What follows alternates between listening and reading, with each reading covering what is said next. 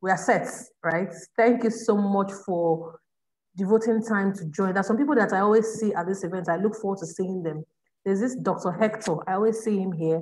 There's this Menyaga. There's this Roland. I'm seeing some people. Abisola, Funke Ajayi. Yes, she's also one of our frequent. You could tell that our students are always out to learn.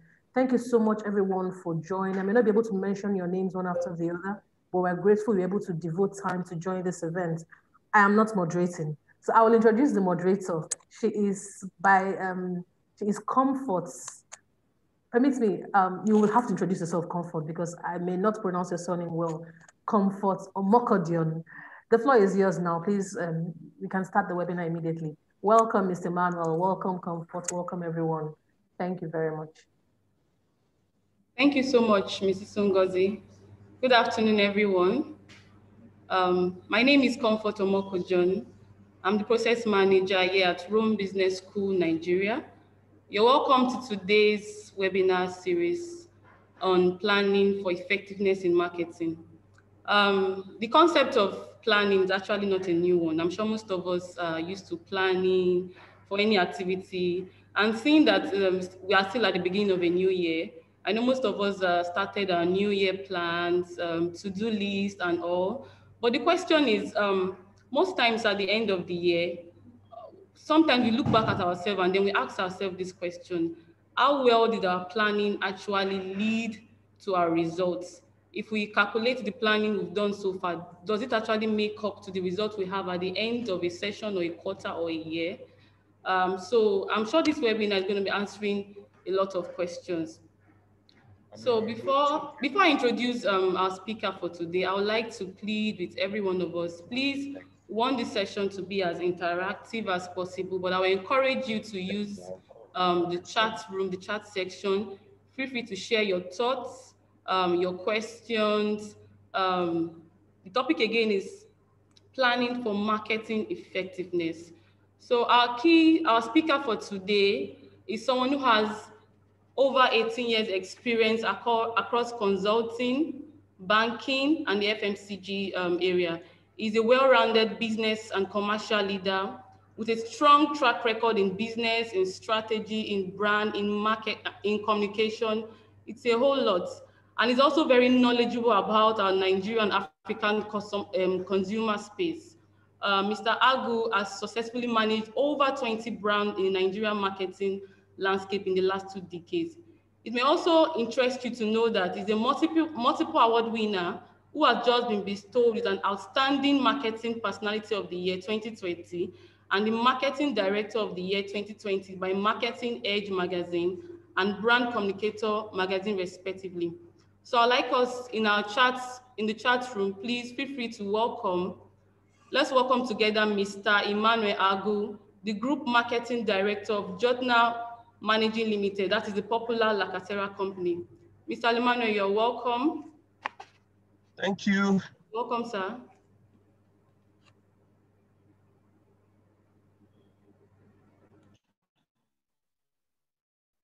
Thank you. I guess I start from here, right? Yes, sir. Okay. Welcome, ladies and gentlemen, to this webinar series. Without taking much of your time, I want to proceed with the presentation. So I'm going to share my screen now so that I will take us through what I have for us this afternoon.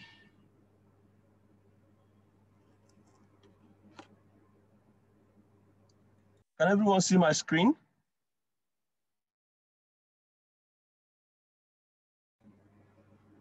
Yes, sir, we can see your screen. Okay. If you can see my screen, I want to start now. By my time, this is more like 6 minutes past 1. So let me go straight to my presentation. And maybe after the presentation, we will now have a question and answer. Okay.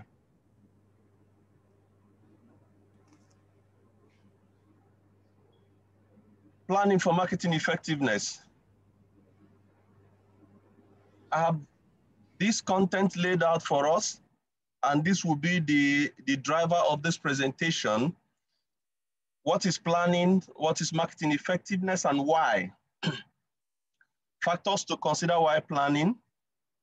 How planning aids effectiveness in marketing. Typical marketing planning cycle. Individual brand planning and how it fits into wider marketing plan. Best practices for maximizing marketing effectiveness. And then how to measure marketing effectiveness. What is planning, by the way?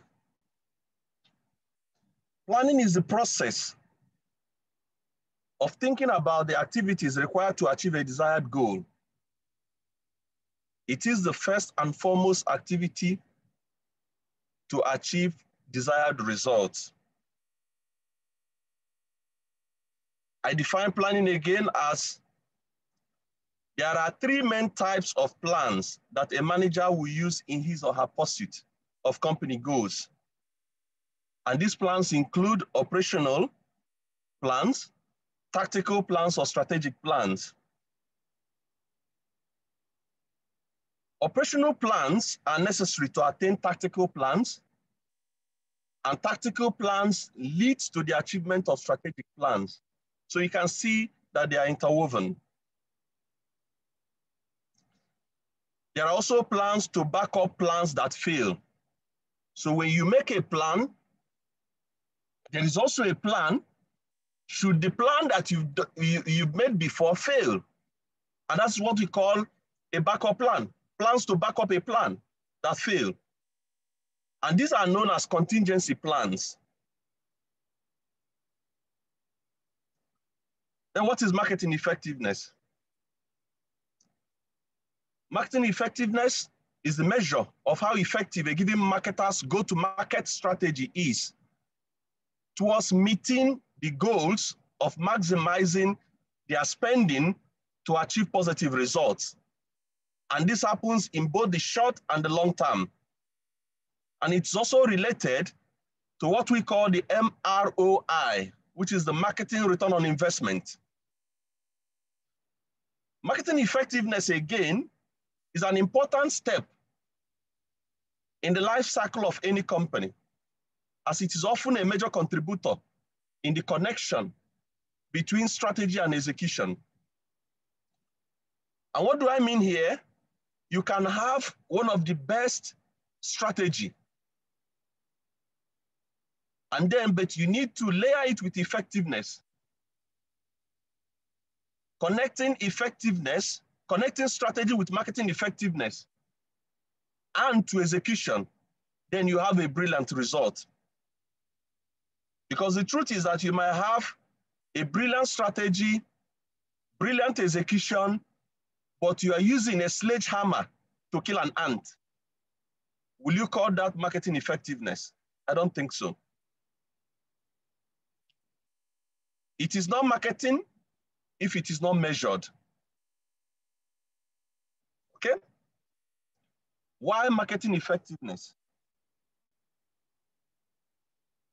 Why do we have to inculcate marketing effectiveness in our plan? Because today's marketing landscape is more complex than ever and has a number of obstacles that marketers must overcome in order to effectively reach, engage, and convert new and existing customers.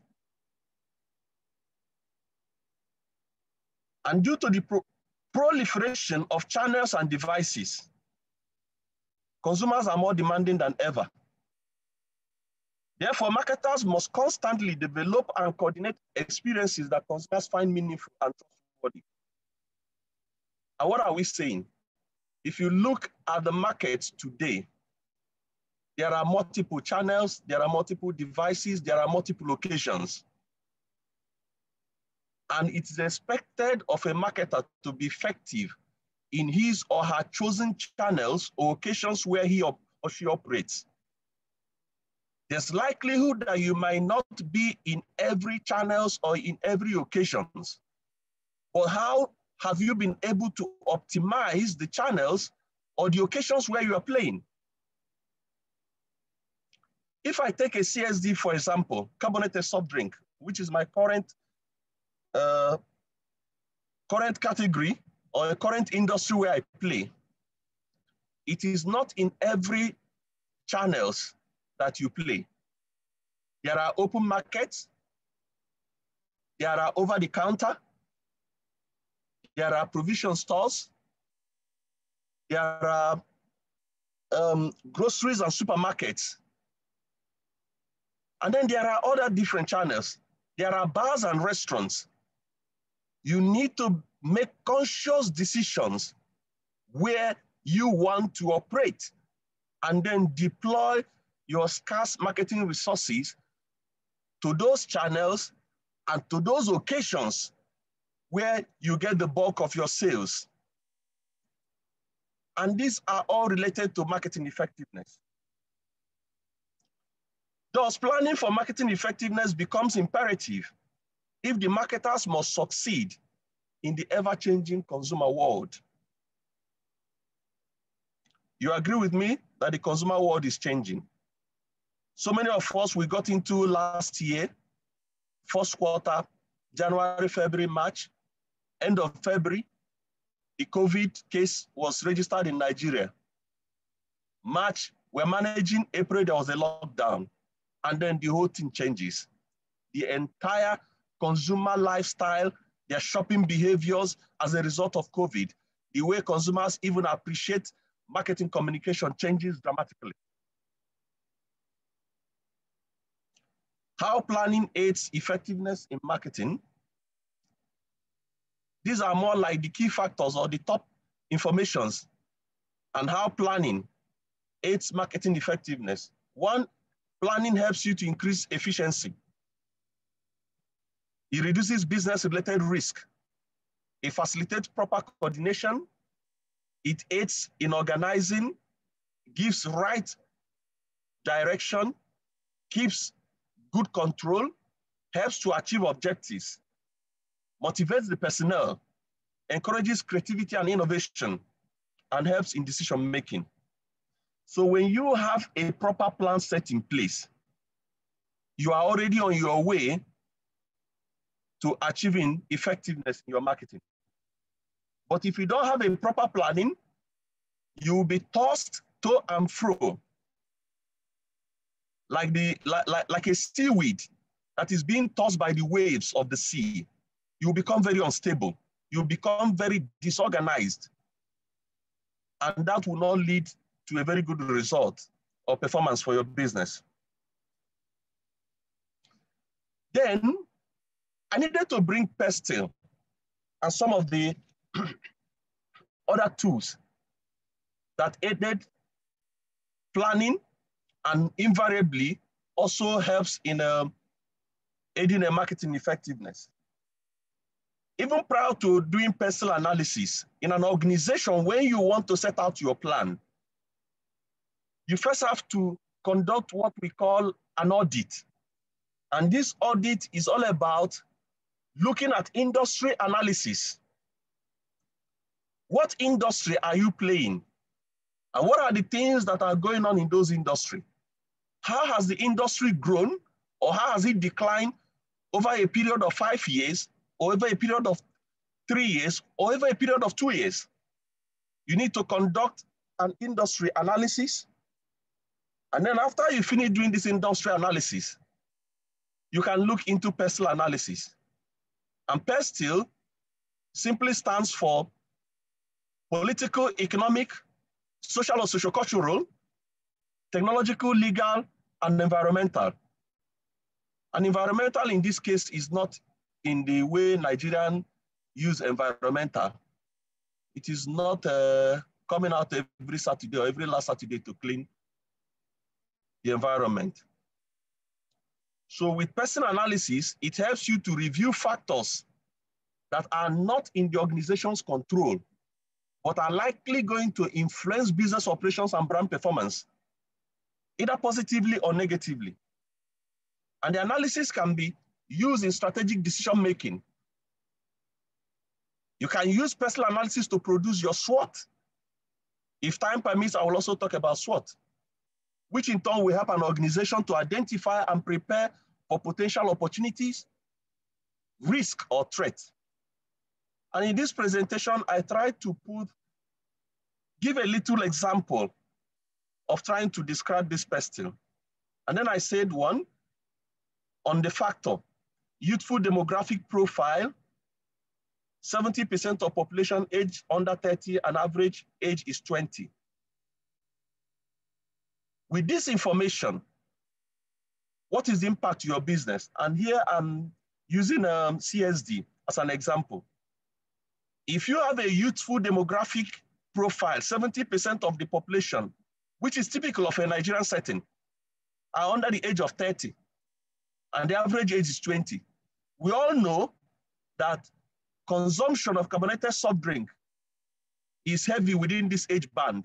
So it means that there will be continued growth potential for CSDs, as the average age globally of a CSD drinker is between the age of 18 to 25. And here in Nigeria, an average age of 70% of the population that is under the age of 30 is 20. So it means a very potential upside for carbonated soft drink business. So for anyone who is into the carbonated soft drink business, you know that you are still guaranteed a business in this country, maybe in the next decade. Then another factor is Lagos State government increasingly concerned about environmental degradation. What is this implication to soft drink manufacturers? Maybe soft drinks companies may be mandated to provide recycling facilities,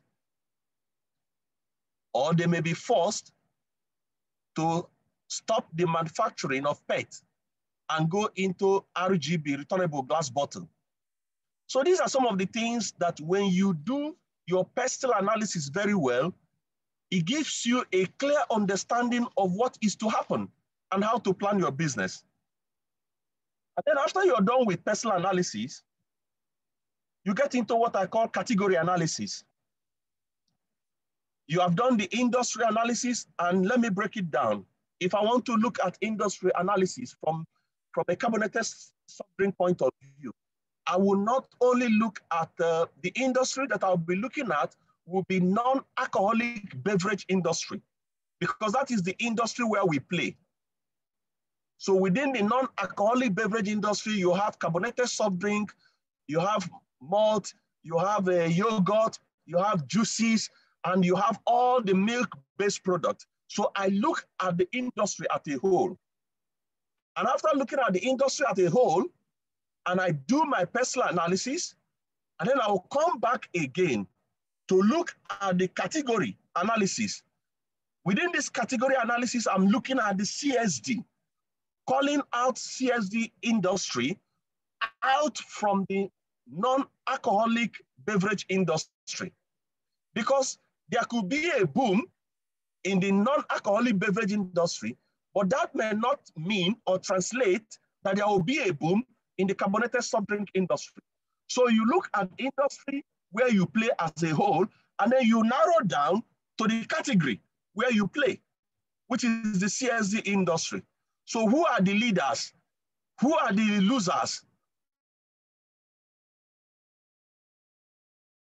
What are these? So you have to do a detailed category analysis to know where your brands are, and then to know what next to do. And then after you have done category analysis, you also look at what I call the consumer rationale, the 5 W's and H.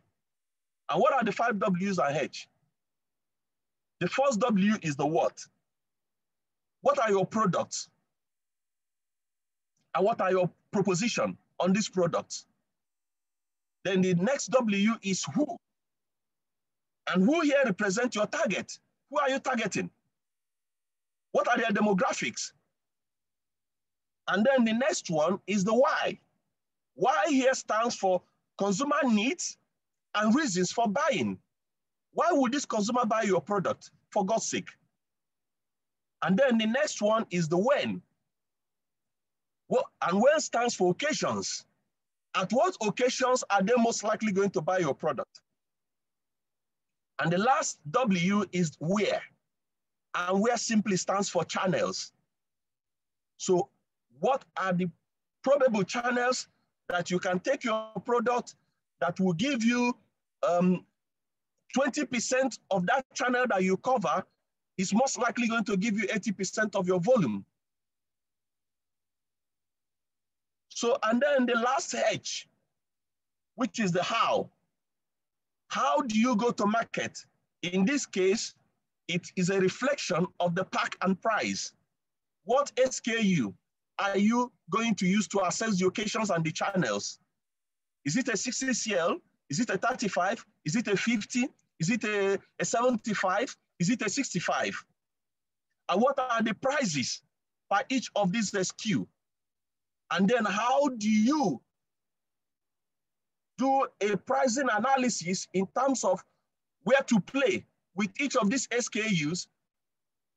Because if you look at Lagos, you see that typical of a CSD market, Lagos is dominated. Why the only company that produces a 65 CL content CSD are the Ajayist. Ajayist is the makers of the famous Big Cola. And then the Right Foods, the Lacaseras, the Coca-Cola, the Pepsis are gravitating around the 60 CL. But when you go outside Lagos and Southwest, you see that 60 CL and 65 CL is not rampant. You begin to see 50 CL, you begin to see 35 CL, predominantly in the north. Because you need to have a strategy on how you manage your SKU in order to generate the right margin for your company and for your product. So this under person, I'm gonna talk more things as I go forward, but let me stop here for now so I can run through my presentation. I've explained PERSIL, but I wanted to put it in proper perspective here. Factors to be considered. When you talk about political, you are talking about government policies under PERSIL, you're talking about taxation, example taxation, elections, political and social unrest. You talk about economic, you're talking about GDP forecast, unemployment, inflation, interest rate, raw material and forex availability. All these things will have an impact on your planning. For example, the dollar that used to be 360, to exchange rate that used to be 360 per dollar is now 396 from BDC, and in the open market is gravitating around 460 to 475, 480. How would this impact your production or your purchase of raw materials? Will it have an impact on your pricing? Yes. Will it have an impact on your logistics or your go-to-market? Yes. You look at social, demographic profile, income distribution, and disposable income. What are the lifestyle and attitudes? Are there issues like obesity concerns? If you're looking at carbonated soft drink, are people really worried that too much intake of CSD cause them to be obese? What are the educational levels? Internet, social media use. Then you get to technological, cell phone subscription, internet access, IT development, new discoveries. How is this impacting your business? Then on legal, you have regulatory authorities, NAFDAC, example NAFDAC, APCON, Federal Competition and Consumer Protection Council, formerly known as CPC, laws and edicts, advertising laws, competition laws, employment laws, health and safety, federal and local taxes. Seriously under consideration. And then on environmental, you talk about energy availability, consumption and cost, government policies, waste disposal, recycling. So putting this into context, it helps you to shape your plan.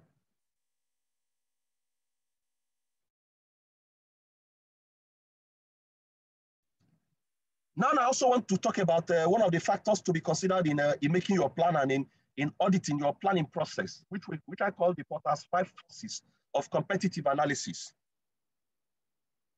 Number one is the bargaining power of customers. I will explain in the next slide on this. Bargaining power of suppliers,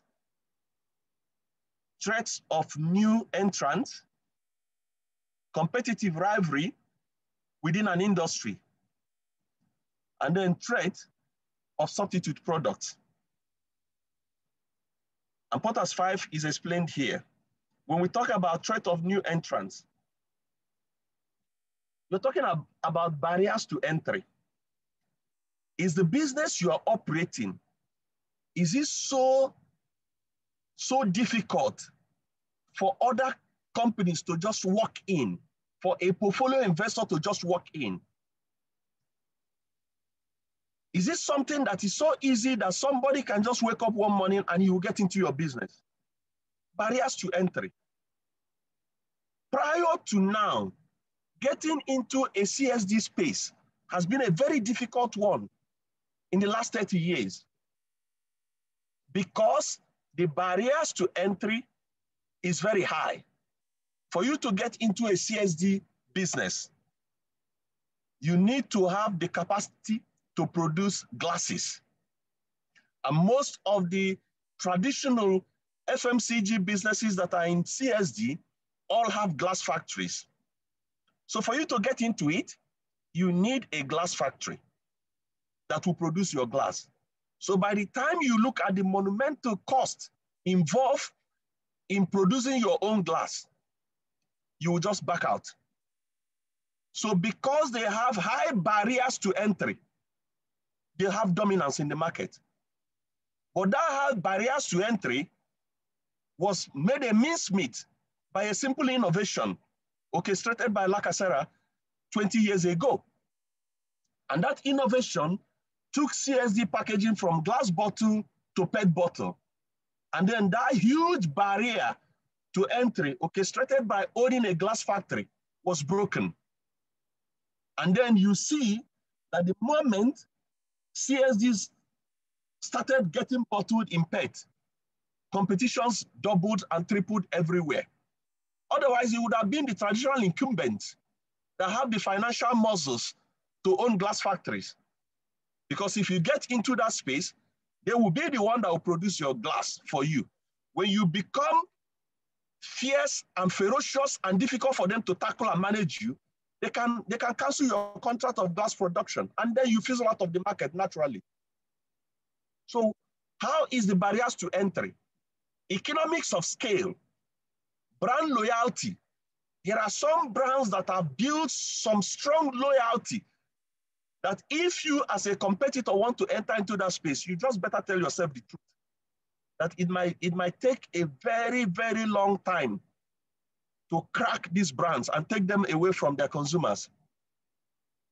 Capital requirements, I've talked about it. Cumulative experience in the industry, government policies, access to distribution channels, and switching costs. You look at bargaining power of suppliers, number of suppliers, size of suppliers, uniqueness of each supplier's product or service, focal companies' ability to substitute, and switching costs. Bargaining power of buyers, number of customers, size of each customer order, differences between competitors, price sensitivity, buyers' ability to substitute, buyers' information availability, switching cost. And then you look at a threat of substitute products or services. Number of substitute products available, buyer propensity to substitute, relative price performance of substitute, perceived level of product differentiation, then switching cost. Rivalry among existing competitors. You talk about number of competitors in the market, diversity of competitors, industry concentration, industry growth, quality differences, brand loyalty, barriers to entry, switching cost. If you look at this slide, you will see that switching cost seems to cut across all the levels because there is a cost to switch a customer from one brand to the other. Are you willing to pay that cost? So when you get back here and you look at Porter's 5 forces of competitive analysis. These portals 5 help you to analyze the competitors that you have within your industry or within your category. And then that gives you a transparent view and opinion of how you stand vis-a-vis your industry competitors and help you to shape your plan.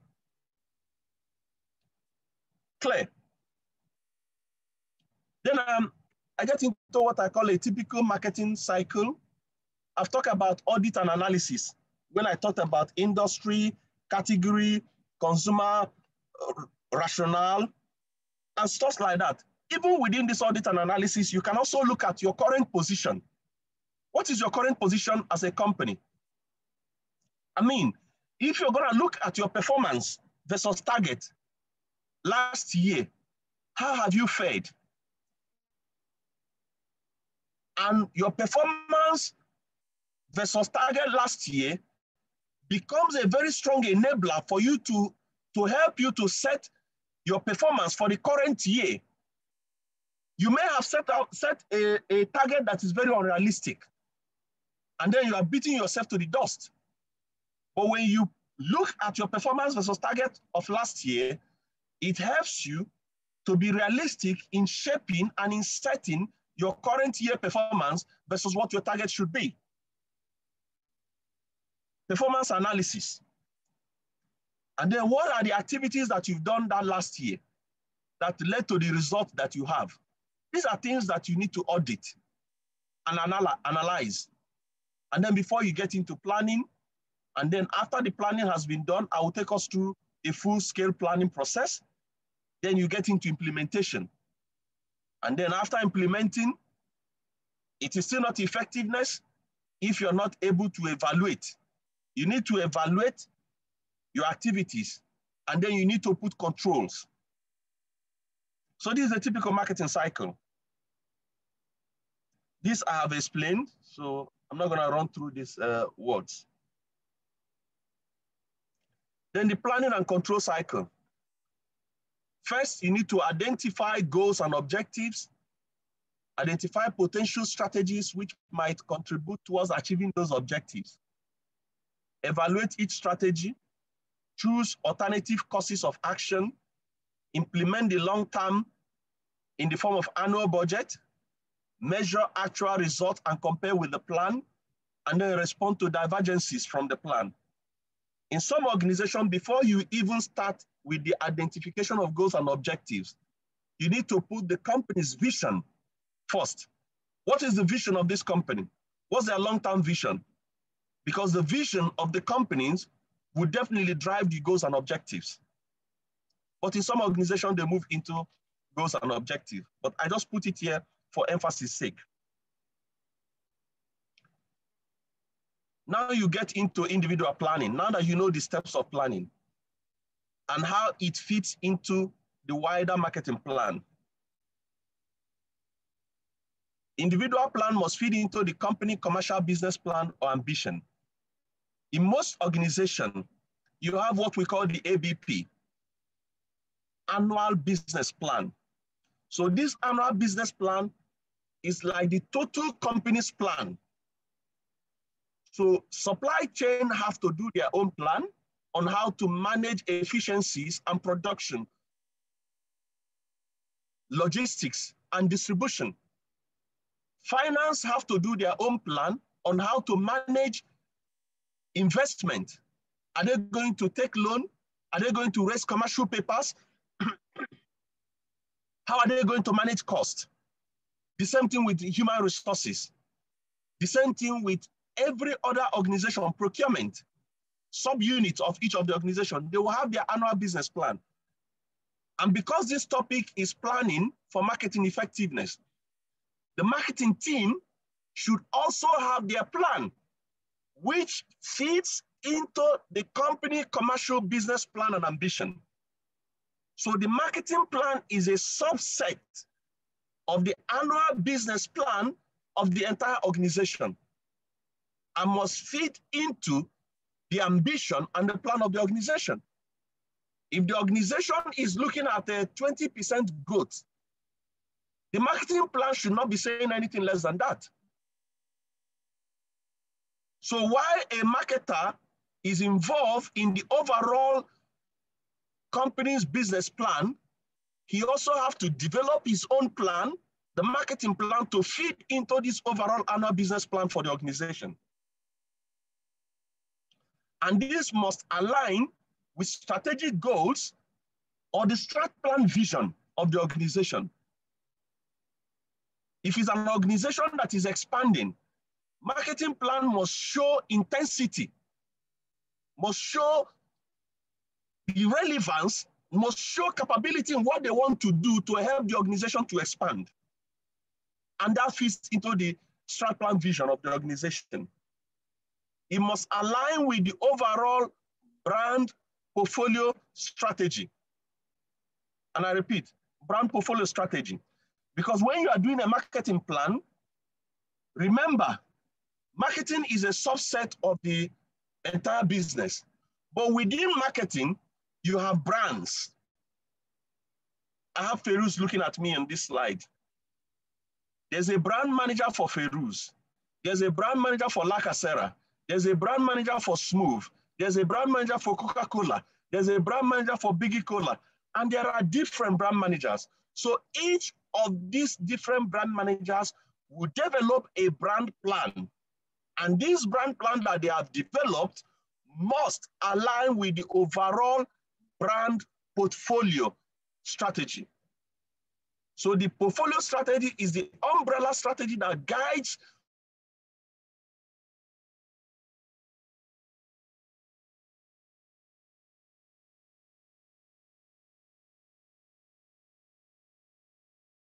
what the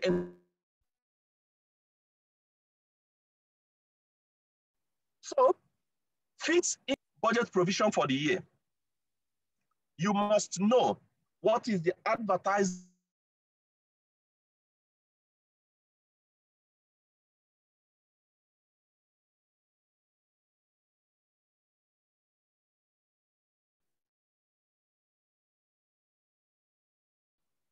you must know that the budget provision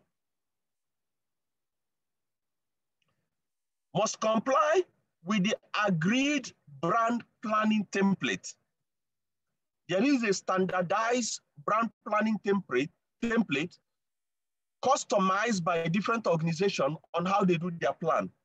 So while you want to do your plan as a brand manager or as a marketing manager for a particular brand, you have to use the agreed brand planning template that makes it easy to fit into the portfolio strategy.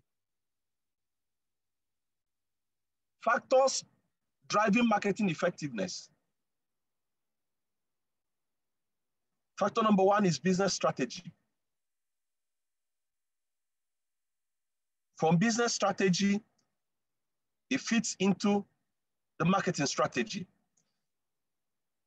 Marketing strategy fits into marketing execution, to marketing infrastructure, to marketing alignment to sales. Big number here. Marketing alignment to sales, very important. And then marketing capital. And then underneath it is marketing measurement. I take them one after the other. Business strategy. By business strategy, it is understanding the strategic vision of the company, the goals, and the year-to-year requirements for growth. Establishing the customer profile and spend requirements to ensure all marketing is aligned with company strategy. Then we talk about marketing strategy here. Improving marketing effectiveness can be achieved by employing a superior marketing strategy that connects to the business strategy, right? And then by positioning the product or brand correctly, the product or brand will be more successful in the market than competitors' product and brands. A strategy that is attracting and retaining the right customer profile, a strategy building brand value and equity. Marketing execution. Strategy without measured execution is considered useless. And that is true. So how marketers go to market and the channels they select can achieve significantly greater results when aligned correctly. And with high quality communication plans, utilizing the right mix of communication tactics to meet new buyers' behavior while connecting with the target audience, then the efficiencies of marketing are established. At tactical level, marketers can improve their effectiveness by managing and executing each of their marketing campaigns better. And this is not limited to editing of websites, organic search results, and all the things that we do at tactical level. Marketing infrastructure. Number one on marketing infrastructure here is improving the business of marketing can lead to significant gains for the company. But here is utilization of highly developed marketing automation tools. Tools like the CRM softwares that allow companies to develop highly customized and targeted communications that resonate with target audience. And then there are many tools available to marketers to meet their demands. So what are the tools that you're using? What are your digital tools? What are your social media tools? What are the softwares that you use to do your analysis? What are the research tools your data scientist is using to profile consumers to be sure that you are getting the right information at the right time? You need strong marketing infrastructure to do this job. Marketing alignment to sales. Oftentimes, most marketing plans fail at this point. And it has been a battle, age-long battle between marketing and sales who take the kudos of a job well done. Sometimes salespeople misunderstand marketing people, and sometimes marketing people misunderstand salespeople. Salespeople, they look at marketing people, they come to the office, they dress nice, wear good shirts, stay in air-conditioned office, speak grammars, play with their phone in the name of community management or social media and all whatnots. But they are the ones that are in the field, moving from one customer to the other, from one channel to the other, canvassing for sales, recruiting new users and managing existing users. But I tell us something. In a very functional marketing organization, the role of marketing is to make sales superfluous. If marketing people have done their job well, it will not be difficult for salespeople to sell. Marketing can be likened to an air force that goes into the air with their aircraft, with their jet bombers, spray the bombs. And then sales can be likened as the ground troop that goes in after the Air Force team has shelled the enemy territory. The sales force put the boots on the ground and then make mincemeat of what is remaining of the enemies on ground. If your marketing organization is not working in this tandem with the sales team, then there's something principally wrong. But marketing must align with sales, and this is where engagement is required mostly. When you put up your plan as a marketing person, you need to sell this plan to a salesperson, to your sales team. If you're a marketing director, when you put up your plan, you need to sit down with the sales director or with the commercial director to align with every words in your plan. And in most organizations, they have what we call marketing sales alignment meeting. And this is where you align your plan on quarterly basis or monthly basis to make sure that the average salesman in the field understands what marketing is doing and sees his role in what marketing is doing and know what needs to be done. If there is no alignment between marketing and sales, sorry, you're not going to achieve effectiveness in trade. You're not going to achieve effectiveness. Marketing actions must be aligned to the sales and trade marketing effort, contributing the right communications and content that will support the sales and trade marketing outcomes.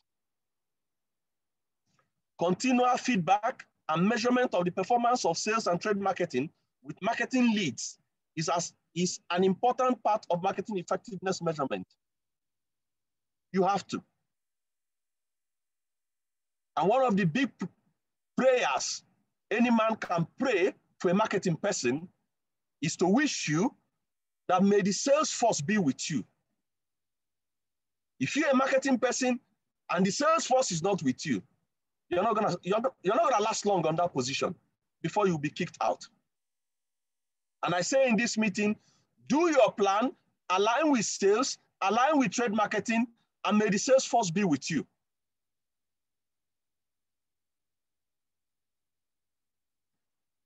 When we talk about marketing capital, what are we talking about here? We're talking about marketing personnel.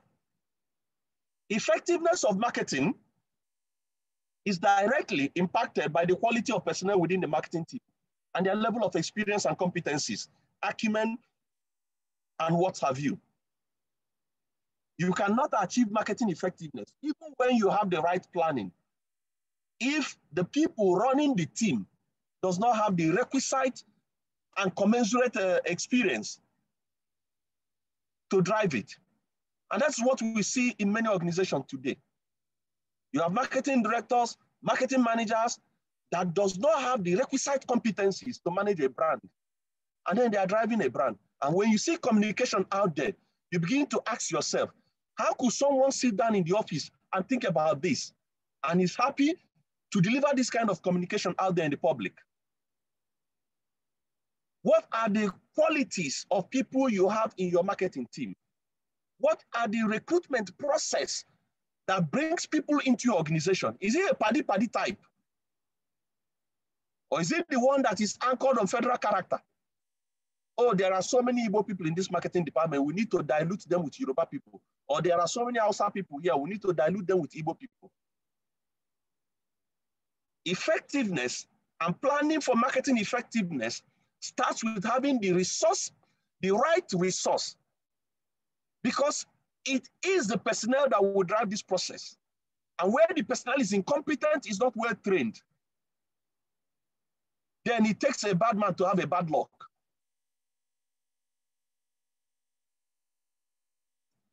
If it is not measured, it is not effective. Marketing must be measured for return on investment, and it must be understood for its complementary value to that return on investment.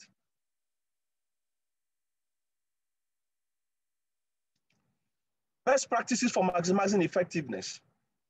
I say number one, leverage the right data. What data are you using? Who are your research partners? How competent are your research agencies? How competent? Who are the ones that does retail audit for you? Who are the ones that does brand health scores for you? Who are the ones that does segmentation studies for you? Who are the ones that does serious market audit for you? How competent are they? Are you using a roadside research agency?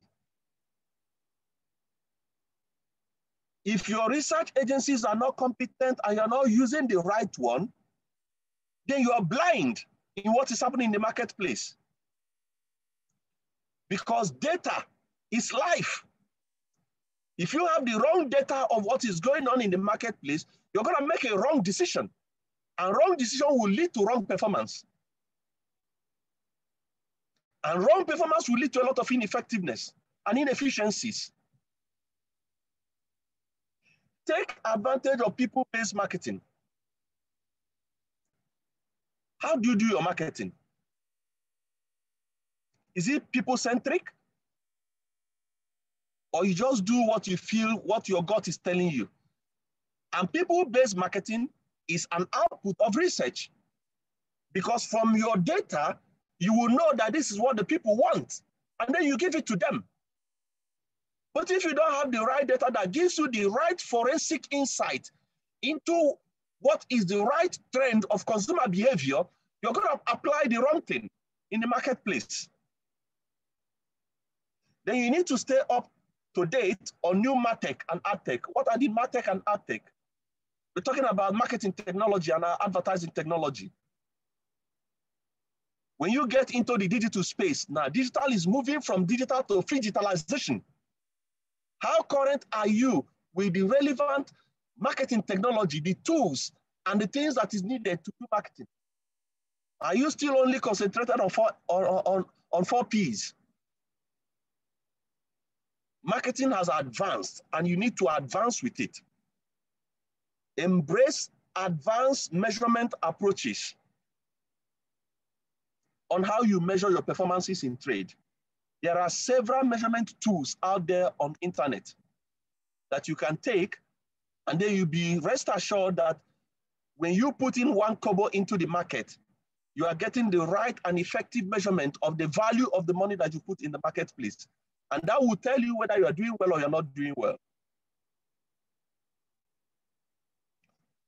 I've talked through this. I'm gonna skip all these slides because I don't have to repeat myself again on this. But because these slides will be provided for the participants, you can read it and see my views on them.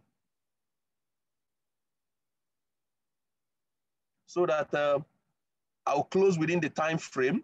I have 4 minutes left if my wristwatch is correct. So here, how to measure marketing effectiveness. You're probably spending money on areas that reap no real return on investment. Look at your brand at the center. Look at all the things that are around it. Are these things all necessary to do in 1 year? If they are not necessary, pick what is relevant to your brand per time and do it and be effective. Half the money you spend on marketing is wasted. The problem is which half? You don't even know which half of the money that is wasted because you want to be everything to everybody in the marketplace. And then you now end up isolating your budget and wasting a lot of money.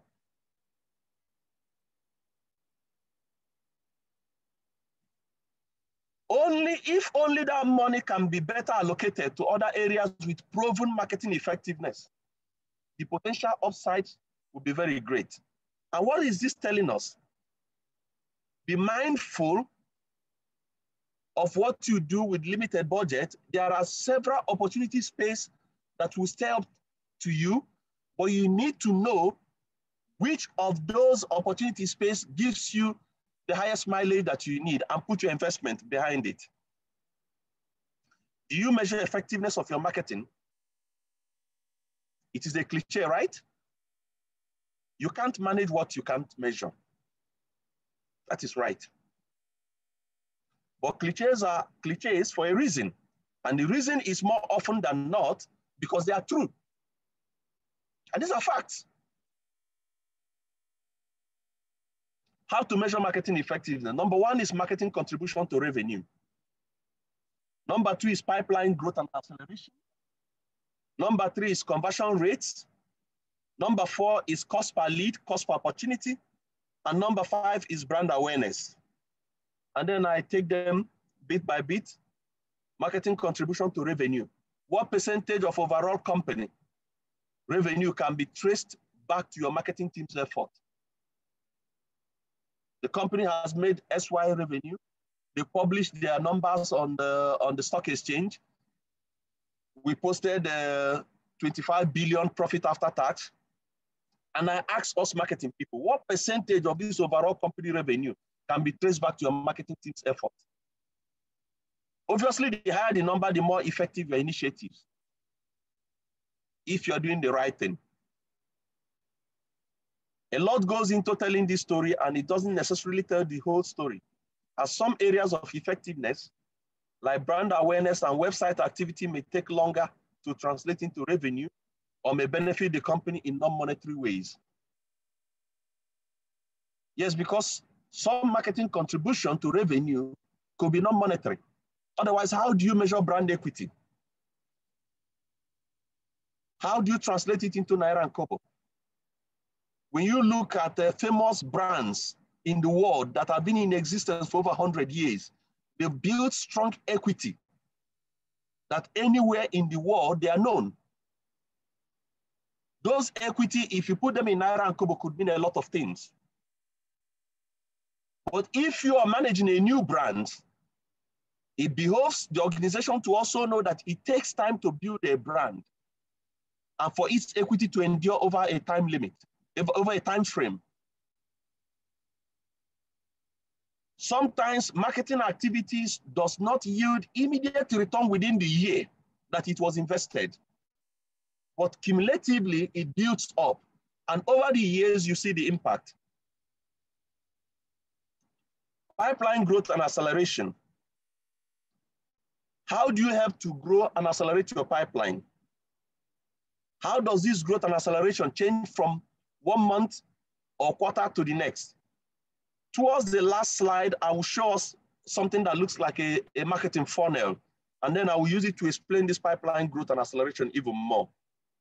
Your team's ability to fill the pipeline with new leads and to keep those leads moving down the funnel is a critical component of overall effectiveness. Conversion rates. Conversion rates can tell a number of different stories depending on where you're looking at. For example, you might measure conversion rates based on channel to determine the effectiveness of efforts on any one channel, or you might measure conversion rates based on stage in the buyer's journey to determine the effectiveness of particular campaigns to move leads down the funnel. When you advertise, put a new advertising today out there in the marketplace, and you look at the conversion funnel, you will see that some people will just, by virtue of your advertising, will be aware of your product. But that they are aware of that product, they may not take any action. Some people might be aware, and then they take action. From taking action, they even get down to a point that they become an advocate or an evangelist for your brand.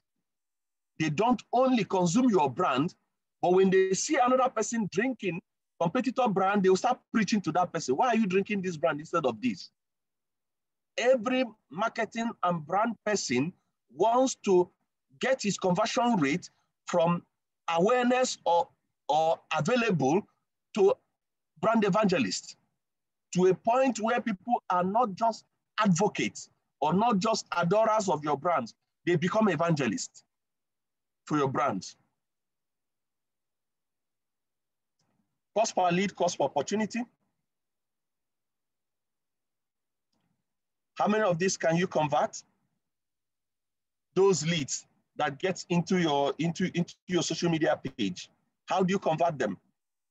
And how do you get them to a desired result? Brand awareness. Understanding brand awareness is especially important in industries with longer sales cycles, as buyers today tend to do far more research on their own before ever reaching out to a company for more information. So it's important that you build brand awareness. It is important to know that oftentimes the result of brand awareness are more long-term. So don't expect an immediate return here.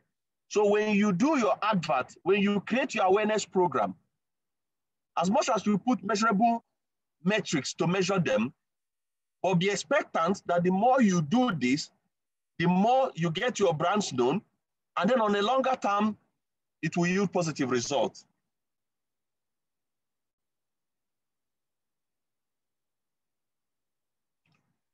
Then the purchase funnel.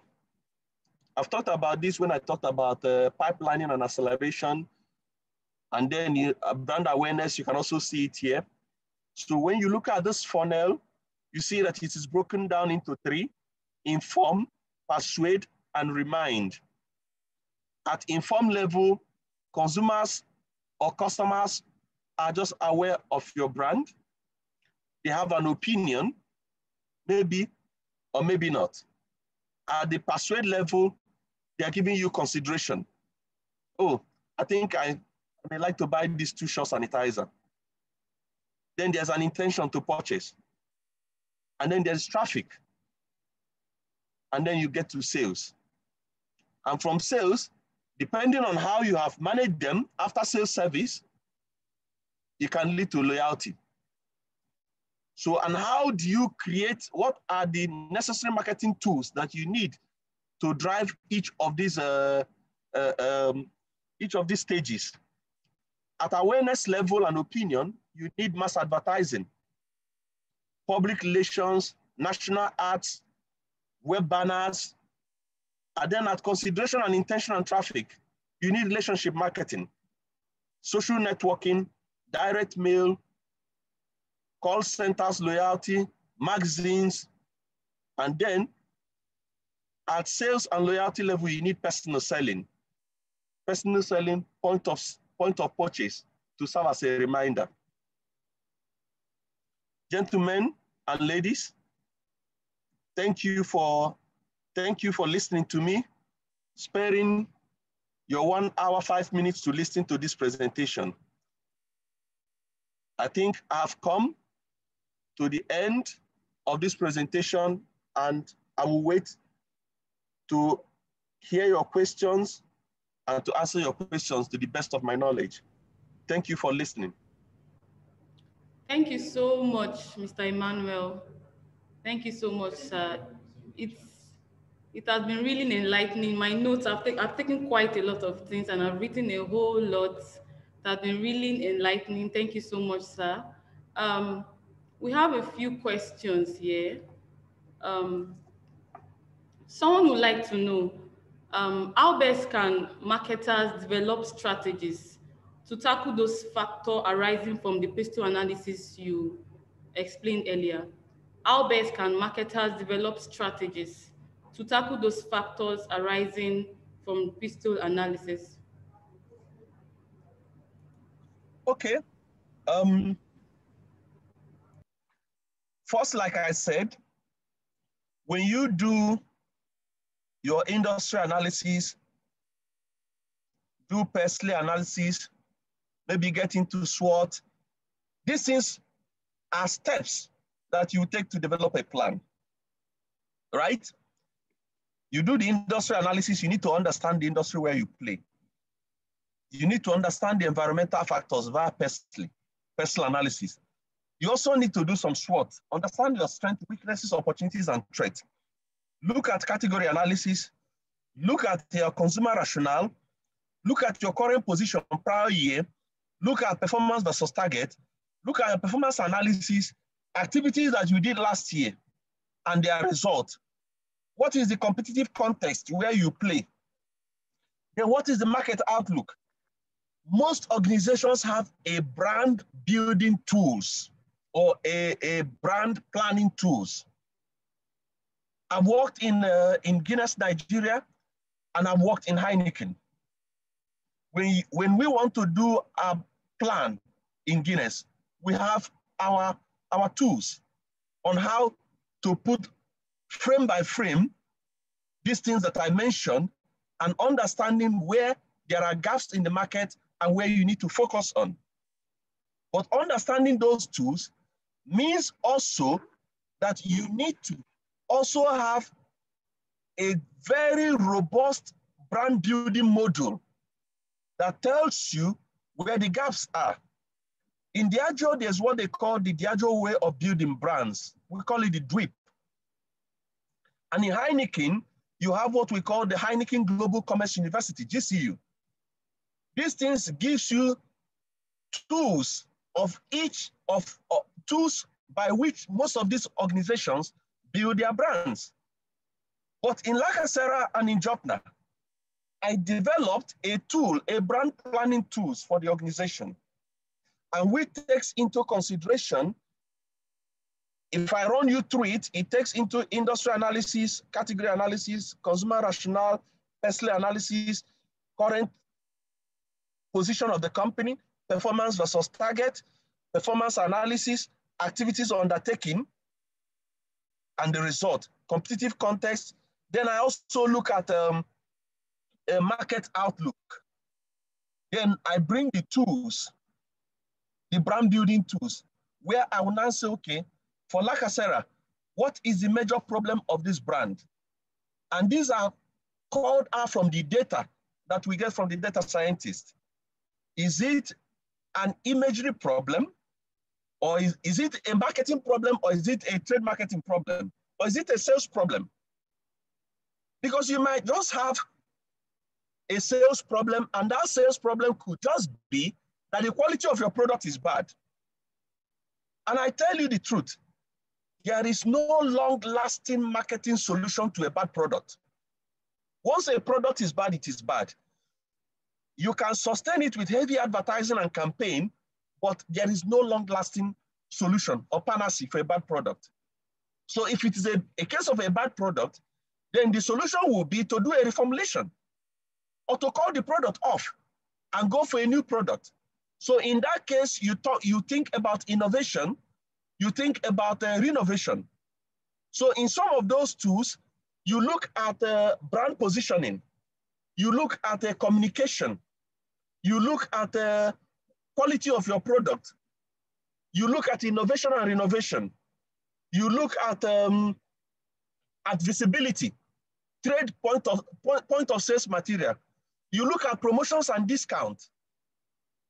So there's no way you look at promotions. Is your product having a promotion issue? Look at visibility. How much visible are you in trade? Then look at innovation and renovation. Then look at how do you maximize your pack size and price? You are selling a product with 35 CL, but what the market is demanding is 60 CL. Or you're even selling at 35 CL, but your price is even more expensive than somebody selling at 60 CL.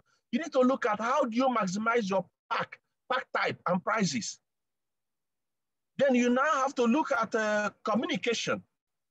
Then look at your brand identity and then brand positioning. There's no way you look at the arrays, almost close to 9 different marketing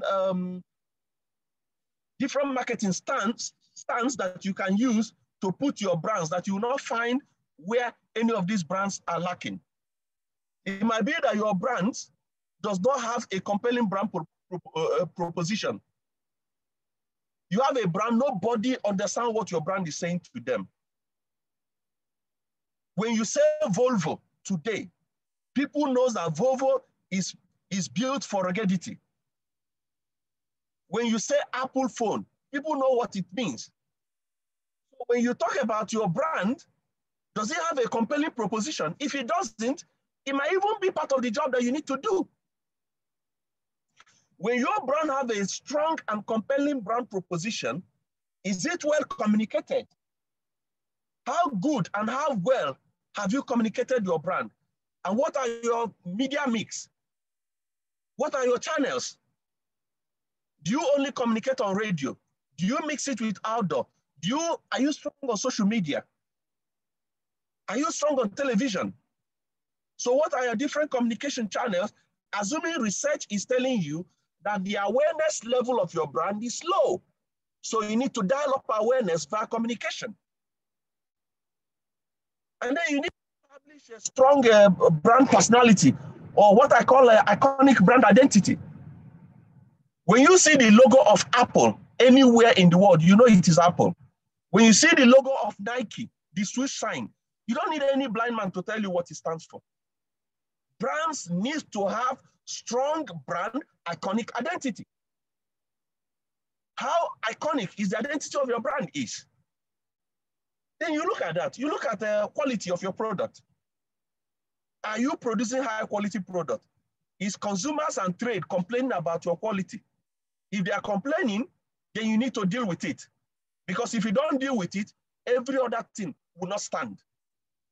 Nobody likes to buy a bad product. Nobody likes to buy a product that will be poisonous to his health. Then when you look at product, you look at innovation. Are there opportunities for you to innovate? Then before you now go into pack type and price and go into visibility, how visible is your product out there? And then promotions and discount and the rest. These are the various platforms from which you can develop your plan. I hope I tried my best in answering this question.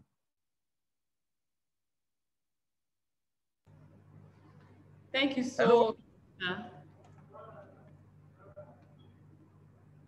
Hello, Mr. Emmanuel.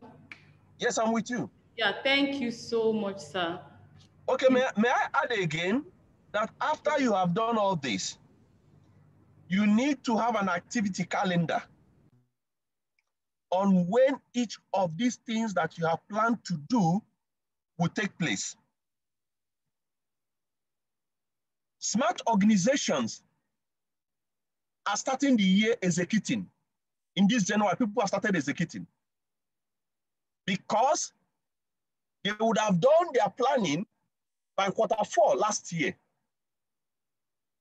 Briefs have gone to the agencies, planning done and concluded. And then as you're getting into January, first week, second week of January, they hit the ground running. But some people will just start now. By the way, it is not too late. But if you want to have a fast start of the year, you need to plan in the last quarter of the prior year to be able to have an effective hitting the ground running in the first quarter of the new year. So you have to put an activity calendar when each of these activities will run. You have to put a performance tracking and set a very tight fixed KPIs, key performance indicators. Then there has to be a budget breakdown, a template that shows how much budget that you are allocating to each of the activity. And then after you have done this, you need to also set up what we call key risks and issues to the plan. What are the risks that you have on this plan? What are the issues that may come up? Many of us, when we were doing our plan, 2019 against 2020, nobody envisaged COVID. Nobody envisaged maybe there could be natural disaster, there could be fire, there could be anything. But you need to put this on your plan. And that is where you do a backup plan for your plan. If there is a natural disaster, if there is a breakdown of law and order, if there is endless SARS in Nigeria, if there's lockdown today, what do we do? So there have to be key risks and issues that you need to put behind your plan. And then when you put this, then it gives you an all-round protection. What did we do in Lakasara business last year that saw us meeting our full year target in October before the end of the year? We started early because we planned very well in the last quarter of 2019.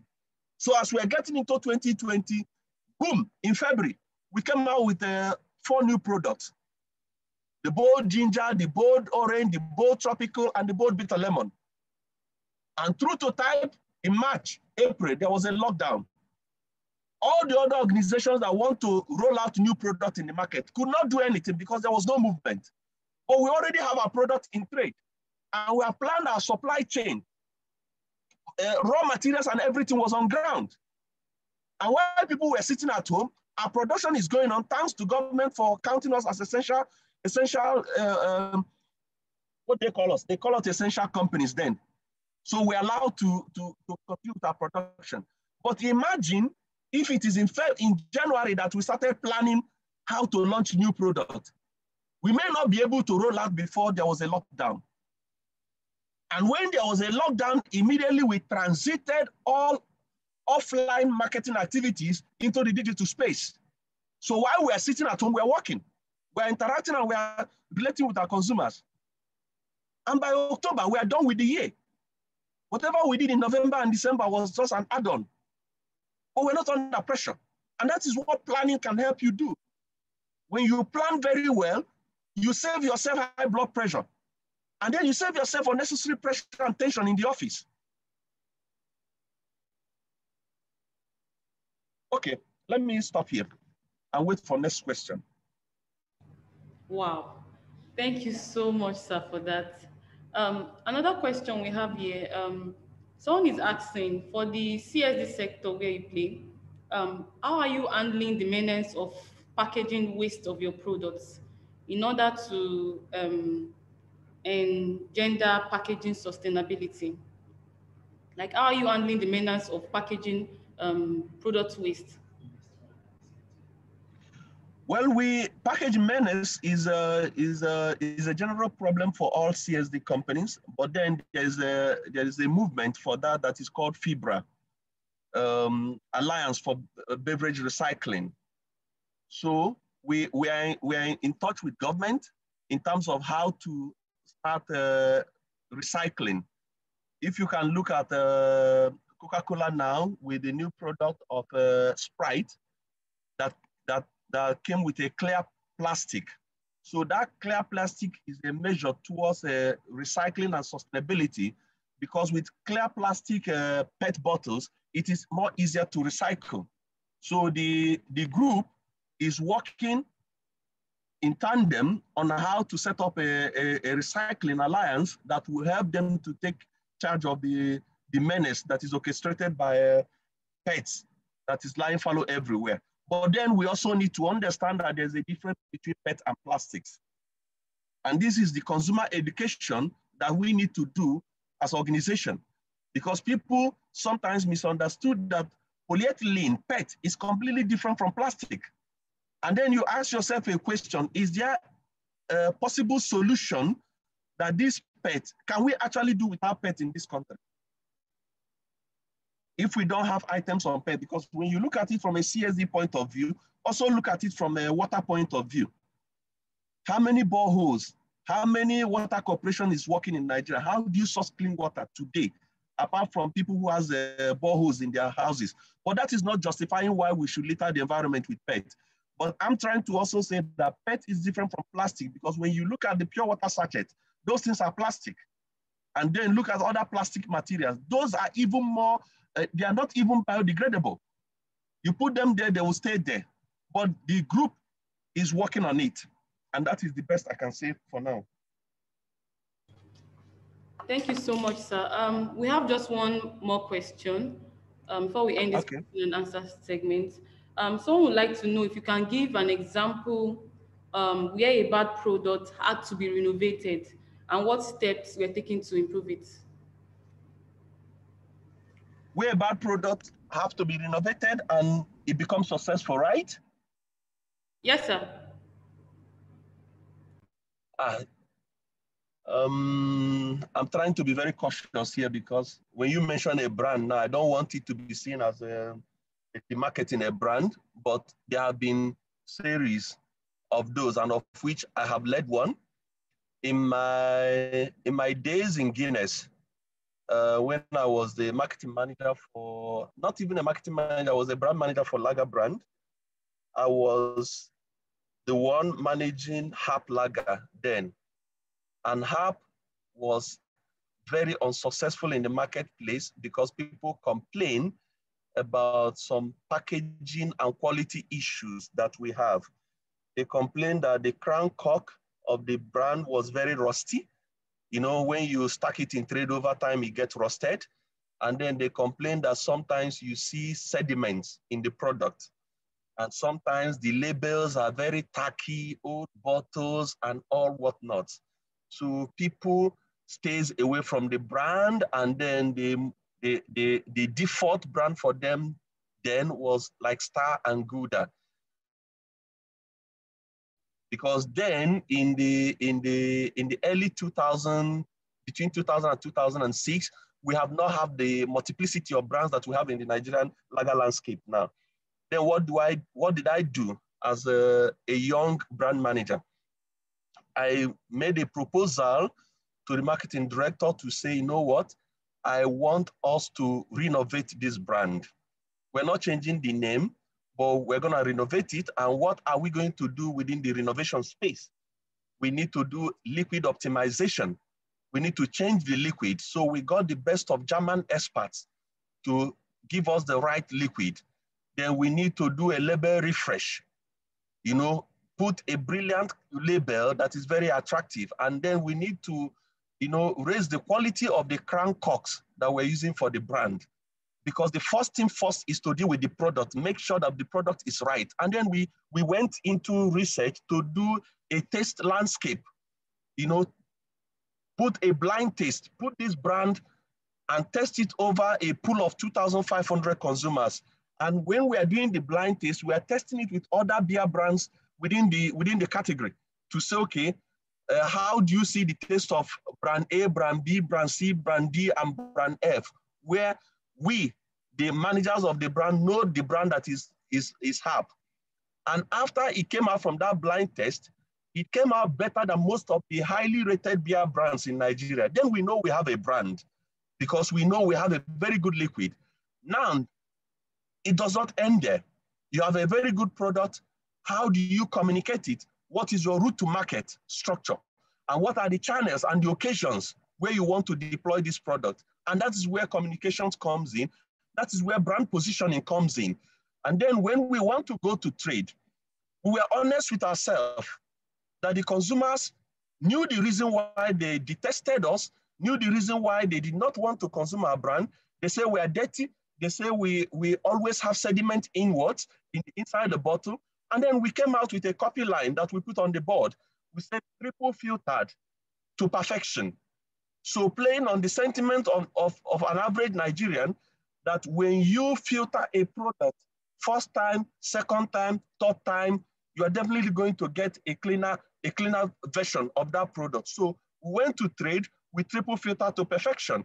And that is acknowledging that we have a problem, but we have resolved our problem. And then with that communication, we went into trade. And the rest is history. But if you ask me, is there anything like triple filter to perfection in the brewing process of beer today? I will tell you there's none. Every beer goes through that triple filtration process, just like every beer goes through goes through cold brew. But our competitor then were using millions of tiny bubbles, and they were cold filtered and they were cold brewed, and they put it on their label.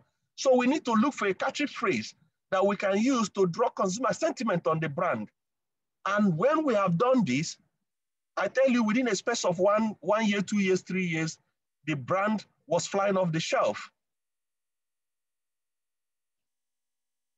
Thank you so much, sir. We've learned a whole lot today, and time will not permit us to continue. For those of us who joined in while Mr. Emmanuel was taking this session, and you are wondering who is Mr. Emmanuel, I'd like to introduce him again. Mr. Emmanuel is the Group Marketing Director of Jotna Managing Limited. That's the popular La Casera company. And I'm sure you agree with me that he has done a whole lot of justice to this topic, planning for marketing effectiveness. Thank you so much, sir. Thank you. Yeah, for our participants who have been wondering, what is Rome Business School? What are we all about? Rome Business School is a managerial institution, and quickly we'll be taking closing remark from our program director, Dr. Adobe. Please let's welcome her.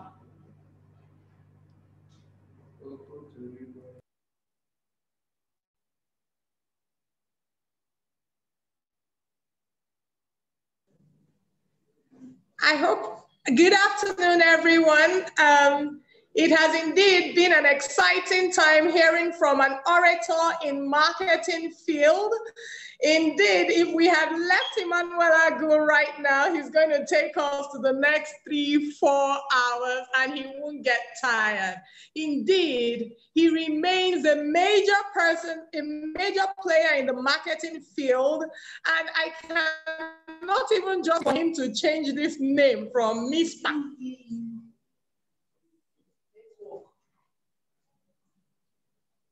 to anything else. So I would like to first mention that Emmanuel Agu is a faculty of Rome Business School. And so this is one person you're going to be hearing and seeing a lot from as time goes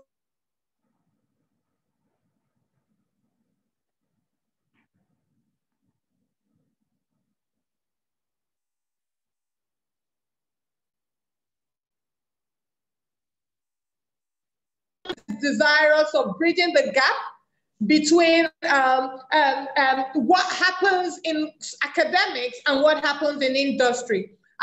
First things first, I want to bring our greetings from our founding president, Professor Antonio Ragusa in Italy.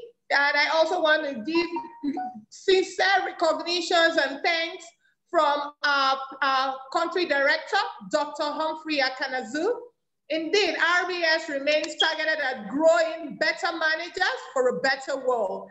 In RBS, we offer various programs which range from the international human resources, data science management, a prestige and executive MBA, marketing and sales, marketing and communication as well, and agribusiness management. And our newest on board is entrepreneurship and innovation. So indeed, this training is not just for everyone who is in the marketing space, but for every entrepreneur who is intending to innovate on his business. Because yes, we're still in the month of January and the future of the year is still cut out for us. The essence of all of this is to ensure that everyone is aware of what Rome Business School can actually do for us, not just as individuals, but what can actually happen in our various organizations.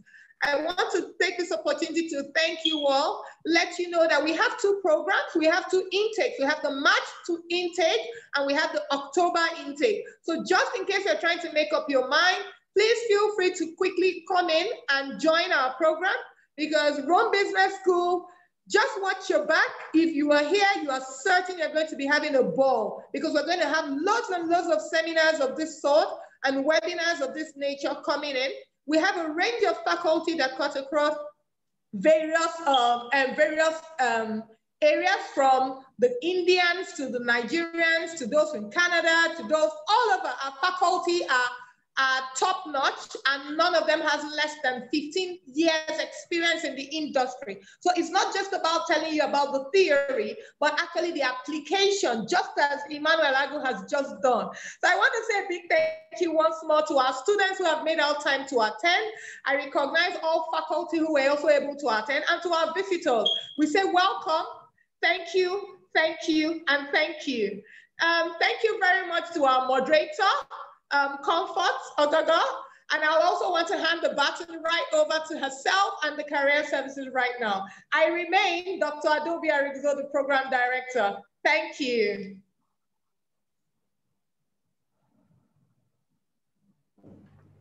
Thank you so much, Doctor. Thank you, everybody, for joining us. We'll see you again in our next webinar. Do enjoy the rest of your evening. Thank you. Wish you all a lovely afternoon. All right.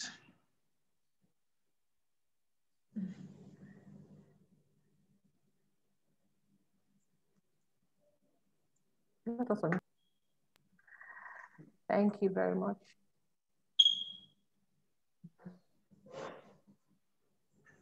Okay, I'm off.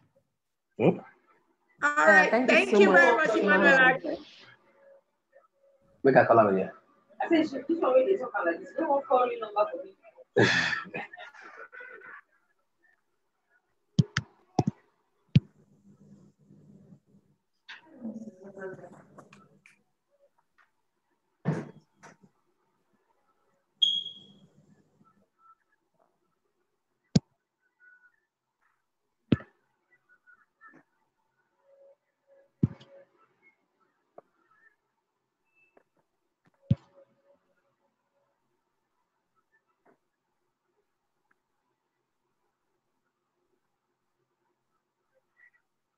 Accolades don't go to those who work hard, but to those who work smart. The amount of impact you can make as a business owner or as an employee in your organization relies ultimately on your experiences and your wealth of skills and knowledge. Rome Business School is a managerial training and research institute par excellence. Our mission in Nigeria is to train entrepreneurs, managers, and professionals to a level of excellence in their competence and their ethical approach to business and work. This would help them to play a part in the development of the economy. Rome Business School has obtained the ISO 9001-2015 certifications, which recognizes the top quality standards of its training activities. The ISO 2015 accreditation gives our institution the quality systems that provide the foundation for excellent student satisfaction and continuous improvement. Our faculties are industry professionals with long-standing years of proven experiential experience. They provide our students with years of experience both within and outside Nigeria to tap from. With practical teachings, easy-to-apply methodologies, and real-time application opportunities through assignments and projects. Master of Business Administration Program. You'd gain global experience, develop your skills and competencies, you'd be able to introduce fresh ideas to your workplace. Through newly acquired classroom concepts, knowledge, and tools learned from peers and expert faculty, you would be able to innovate at a global level, become a leader in your industry, and also gain skills that'd improve your ability to read the market and recognize trends and potential changes in your industry. The Executive MBA program is 1 year, designed for busy professionals, allows them to concentrate on business, and also acquire new innovative skills. Our programs have been accredited by major international organizations like European Foundation for Management Development, European Union, Principles for Responsible Management Education, European Association for Distance Learning, Project Management Institute, PMI, among others. The registration process has been simplified, with our career service expert there to guide you along. We offer a flexible learning plan, 100% online or on campus, that makes it easy for you to juggle learning with your regular job.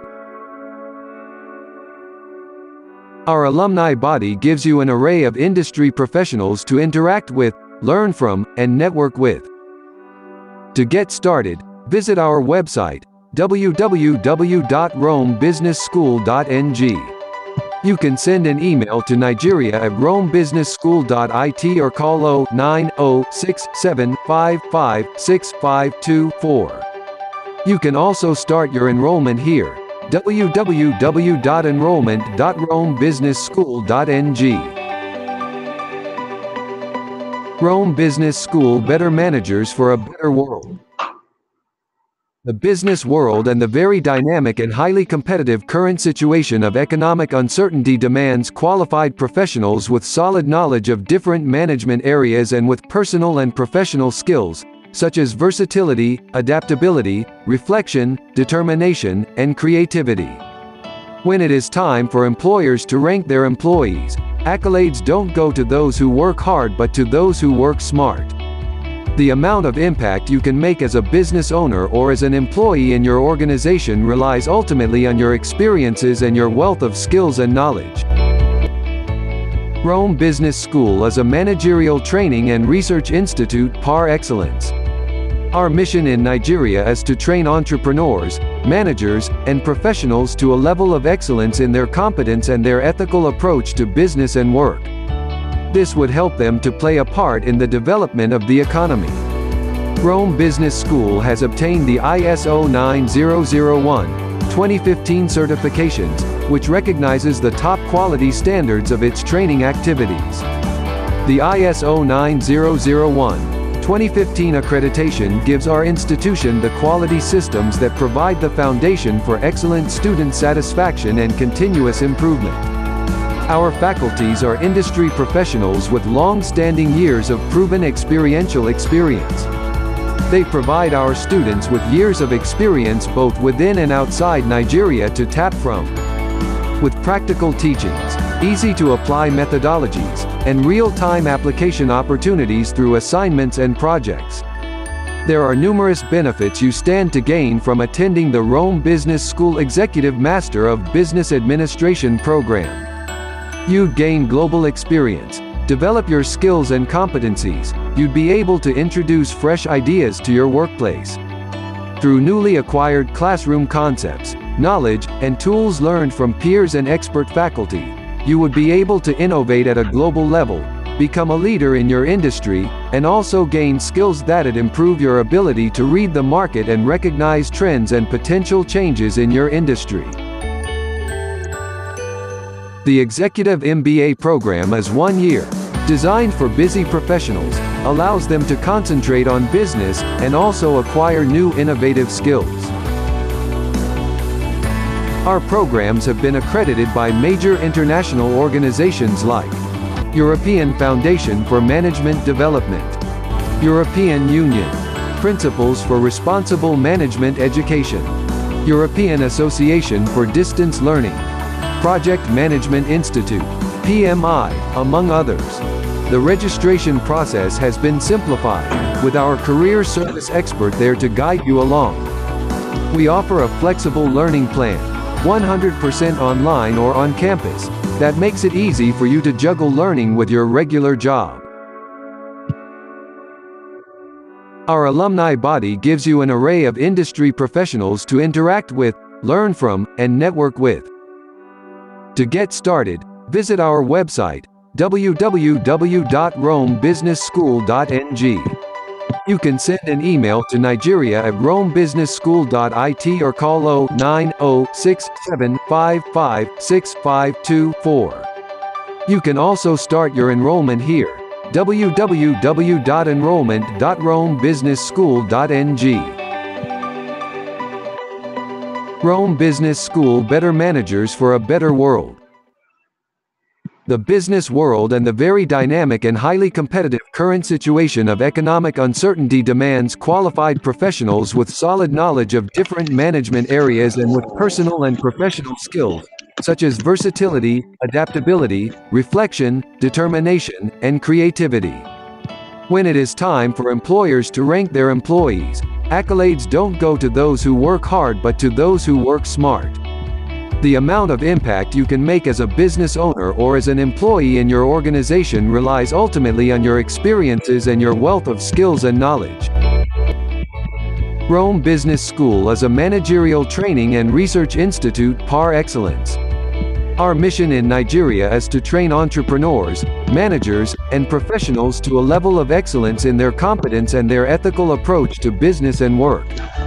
This would help them to play a part in the development of the economy. Rome Business School has obtained the ISO 9001:2015 certification, which recognizes the top quality standards of its training activities. The ISO 9001:2015 accreditation gives our institution the quality systems that provide the foundation for excellent student satisfaction and continuous improvement. Our faculties are industry professionals with long-standing years of proven experiential experience. They provide our students with years of experience both within and outside Nigeria to tap from. With practical teachings, easy-to-apply methodologies, and real-time application opportunities through assignments and projects. There are numerous benefits you stand to gain from attending the Rome Business School Executive Master of Business Administration program. You'd gain global experience, develop your skills and competencies, you'd be able to introduce fresh ideas to your workplace. Through newly acquired classroom concepts, knowledge, and tools learned from peers and expert faculty, you would be able to innovate at a global level, become a leader in your industry, and also gain skills that'd improve your ability to read the market and recognize trends and potential changes in your industry. The Executive MBA program is 1 year, designed for busy professionals, allows them to concentrate on business, and also acquire new innovative skills. Our programs have been accredited by major international organizations like European Foundation for Management Development, European Union, Principles for Responsible Management Education, European Association for Distance Learning, Project Management Institute, PMI, among others. The registration process has been simplified, with our career service expert there to guide you along. We offer a flexible learning plan, 100% online or on campus, that makes it easy for you to juggle learning with your regular job.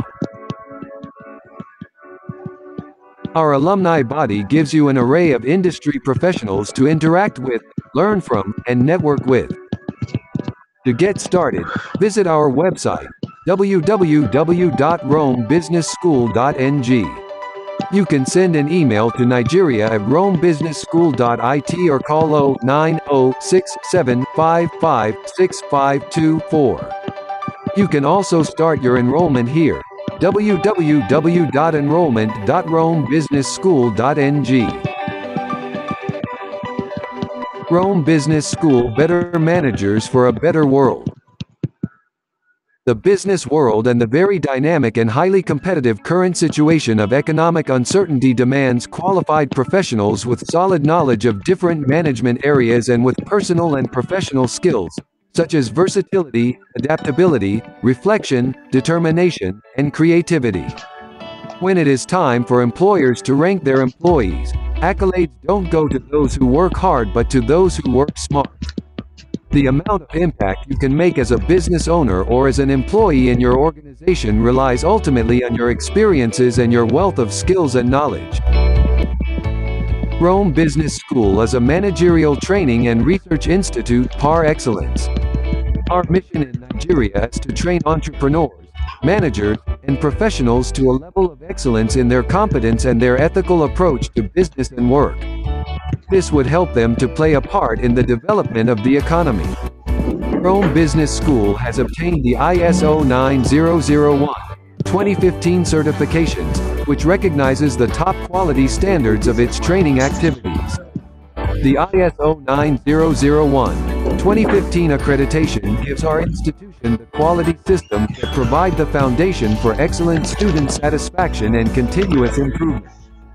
Our faculties are industry professionals with long-standing years of proven experiential experience. They provide our students with years of experience both within and outside Nigeria to tap from. With practical teachings, easy-to-apply methodologies, and real-time application opportunities through assignments and projects. There are numerous benefits you stand to gain from attending the Rome Business School Executive Master of Business Administration program. You'd gain global experience, develop your skills and competencies, you'd be able to introduce fresh ideas to your workplace. Through newly acquired classroom concepts, knowledge, and tools learned from peers and expert faculty, you would be able to innovate at a global level, become a leader in your industry, and also gain skills that'd improve your ability to read the market and recognize trends and potential changes in your industry. The Executive MBA program is 1 year, designed for busy professionals, allows them to concentrate on business, and also acquire new innovative skills.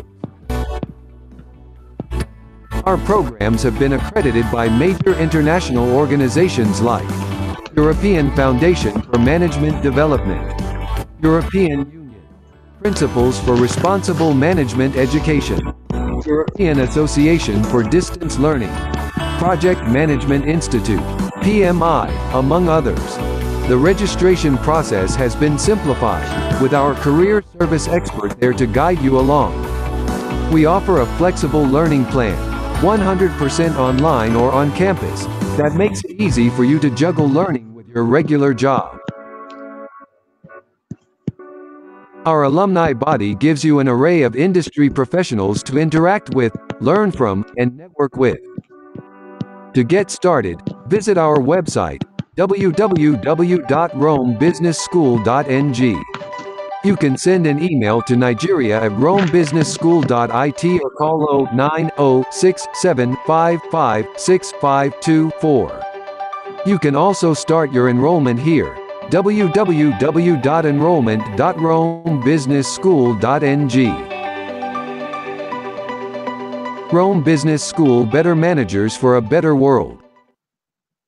The business world and the very dynamic and highly competitive current situation of economic uncertainty demands qualified professionals with solid knowledge of different management areas and with personal and professional skills, such as versatility, adaptability, reflection, determination, and creativity.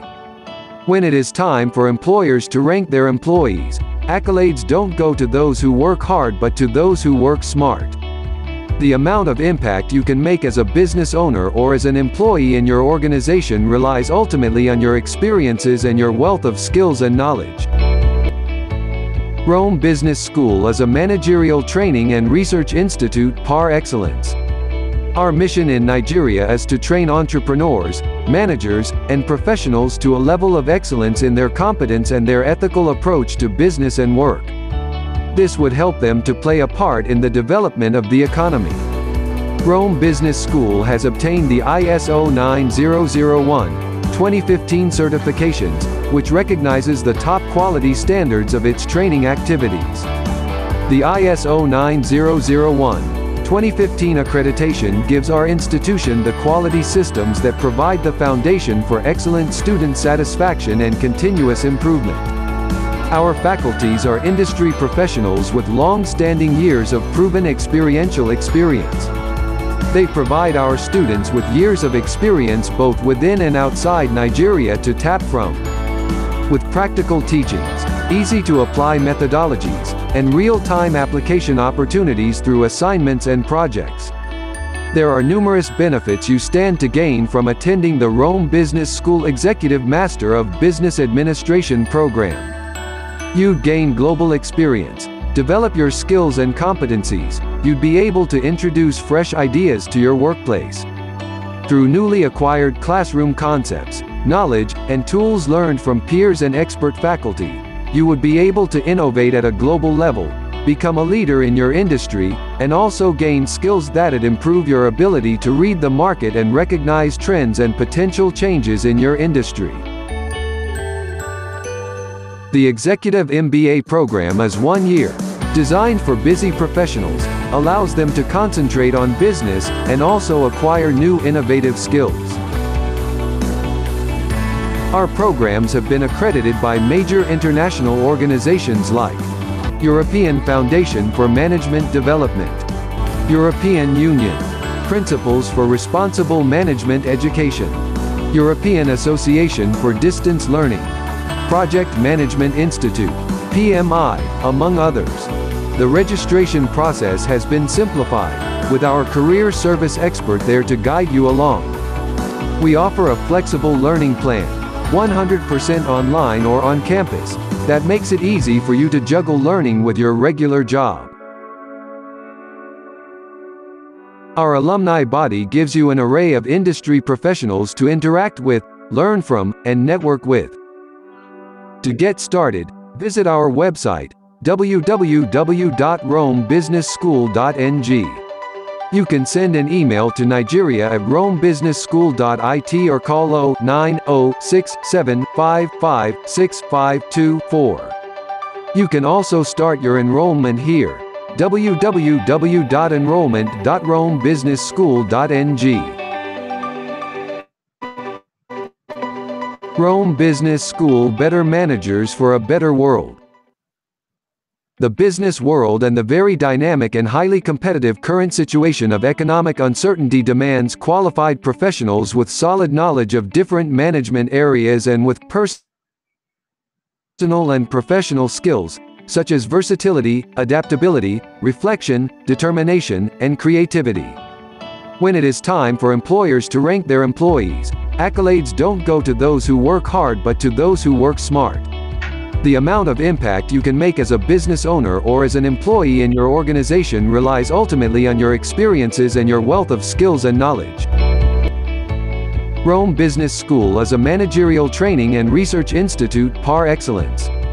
Our mission in Nigeria is to train entrepreneurs, managers, and professionals to a level of excellence in their competence and their ethical approach to business and work. This would help them to play a part in the development of the economy.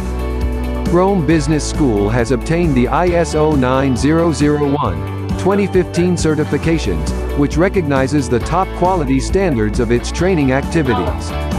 The ISO 9001-2015 accreditation gives our institution the quality systems that provide the foundation for excellent student satisfaction and continuous improvement. Our faculties are industry professionals with long-standing years of proven experiential experience. They provide our students with years of experience both within and outside Nigeria to tap from.